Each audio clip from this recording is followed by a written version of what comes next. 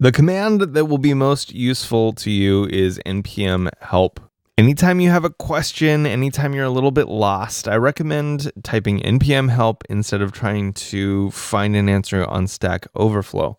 So let's break this down what we get. With npm help, we get the usage instructions. It says you just type npm and then a command, and the list of commands that you can type are here. So that's helpful already. We can see everything that we can do in npm.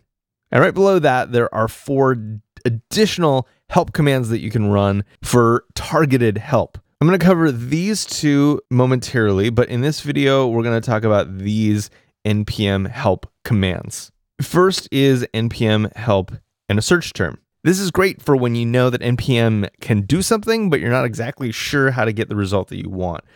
So let's say we want to install something. That's extremely common. Let's get help for install. We'll type npm help install. Easy as that. What we get is all of the documentation for the npm install command. So the name, what it does, it installs packages, conveniently enough. A synopsis of how to use the command, which is fantastic. This is like a little cheat sheet built in. Aliases, so npm iworks as well.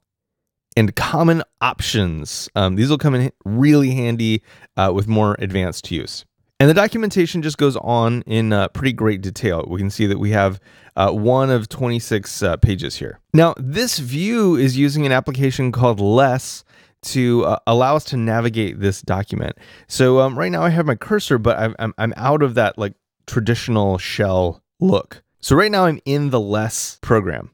I can't use my mouse to scroll further down. So if I want to see more, I hit the space key. That'll take me to the next page. We can read more instructions on this in space all the way down to the very end.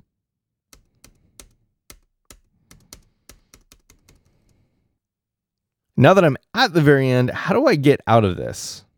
Well, you can get out just by typing Q for quit. Now we see our terminal again, and we are back in business. I can scroll back up through what I've spaced through or type clear to make that go away. So again, npm help and the term that we want to look up gets us our docs, Q to quit.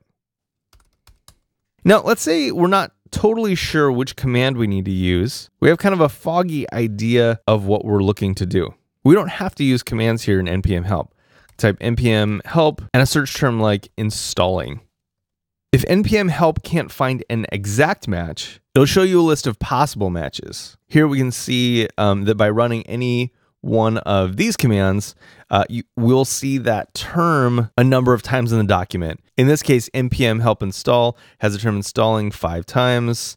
Npm help config has it 4 times, etc.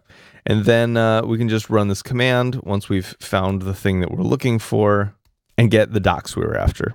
So again, npm help gets us a list of all the commands we can run and some additional help finding options. One of those is npm help and a search term,